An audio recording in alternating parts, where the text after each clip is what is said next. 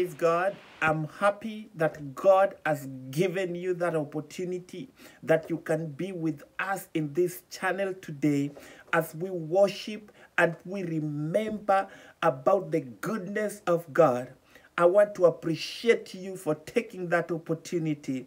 So this evening, I've just been chilling in this office and I realized about the goodness of God.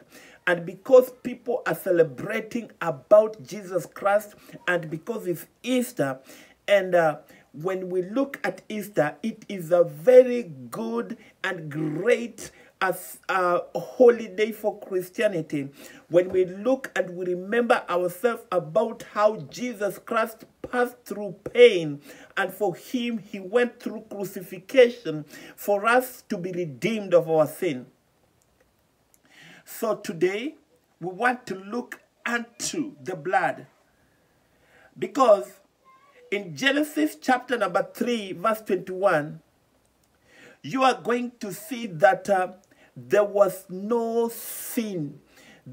Everything was good on earth. So Adam and Eve had been created by God. So we had God and humanity were in good fellowship and they were relating with God. And everything was wonderful. Praise the living God. There was no sin. There was no sorrow. There was no tear. Oh, I just try to look at that date, and I want to see how that day could be now, that we could be. There was no tears, nothing. So there was no tears. There was no heart attack. There was no death, no suffering. Then the devil came on the scene and tempted Eve, you remember, and Adam. And that was the beginning of the fall of humanity. But because God loved us, God loved the humanity, he tried his level best to bring back humanity to his relationship with him. He wanted to bring back humanity to fellowship back with him. Because he had a great intention. He had a purpose why he created us. Praise the living God. So the Bible tells us in the book of Genesis chapter 3 verse 21, and to Adam and to his wife did the Lord God made coat of skin and clothed them.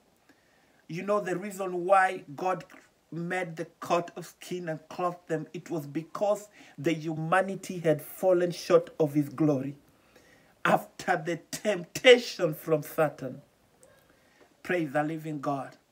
In the book of Leviticus chapter number 17 verse 11, the Bible tells us that it is the blood that maketh an atonement for the soul.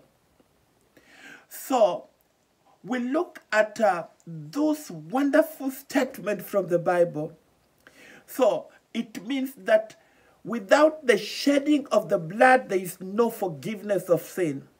So, God understood that, understood what was happening during the Old Testament, and because he loved the humanity, he had to allow his son to be born from the human womb to grow and to associate with the humanity until the date that he was now to pass through pain, to shed blood, and after that, after crucifixion and death, then he be risen and sit on the right side of God.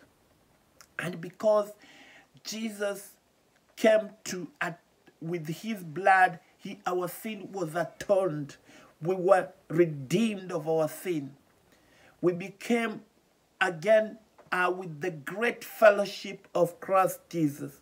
Because if you can remind yourself back in the old days of the Old Testament, when if a human being or us did a sin or things that were not right before the eyes of God, then if you were to be forgiven of your sins, then you were to sacrifice either a lamb or a dove, and all the sacrifice was to be done by the priest.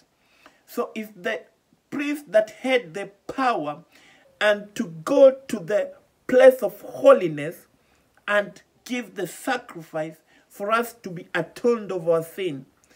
And it was a very hard thing, because if the priest had passed through the sin, or maybe he had not repented of his sin, then you remember he was to be, the rope was to be tied of his feet, so that when he goes there and maybe he did not repent and he was sinful, then he could die from there. So these other people could not get that opportunity to go there, so they will just pull the body out of the sanctuary. But the Lord God loved us, and when Christ Jesus, remember when he was crucified, he said something. He's finished. He said he's finished. So when he said he's finished, and you remember how the curtain was separated, and for us we were given that opportunity that we can go before God and also cry.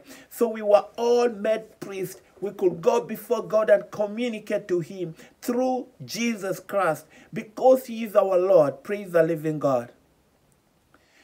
So every time our sins are forgiven when we repent.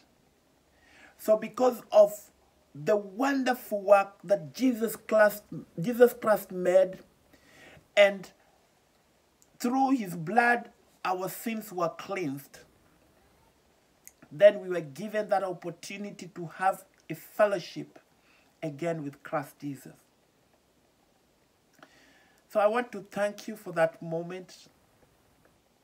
And as we remember the pain and suffering that Jesus Christ passed through, it is our opportune time to make well our ways with God. His love surpasses everything.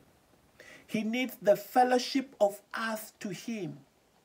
He gave us his son, his only son, so that for us to be redeemed of our sin, for us to be forgiven. So let us pray. Father, Lord, we thank you, we give you glory for this evening. I want to thank you for the viewer. I want to thank you for that opportunity you have given us to remember about your goodness, and for the sacrifice that you made through your son, Jesus Christ, for us to be forgiven of our sin. I want to pray for the viewer, and I pray for the listener. In the name of Jesus, may you, Father, take charge in every pain, any sorrow that they pass through.